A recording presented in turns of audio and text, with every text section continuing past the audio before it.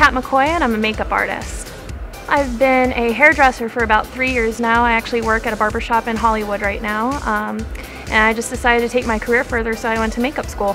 I thought I had to have my cosmetology license to do makeup, and then halfway through they're like, no, you can just go get certified. And I was like, oh.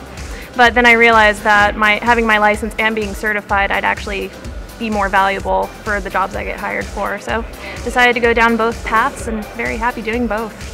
I really want to work on set with movies, travel, international, all that fun jazz. Do a bunch of fashion shows in between as well. I love the energy of doing them. Just anything I can really get my hands into to get more experience and more credits on my resume.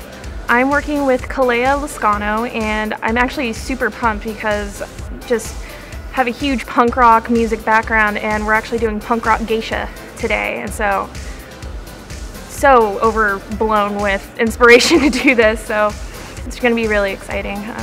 It's overwhelming a little bit just being down there in the makeup room and seeing all the energy from all the other artists and designers, makeup artists, hairstylists, models, just anyone that pops in and out. It's a great experience.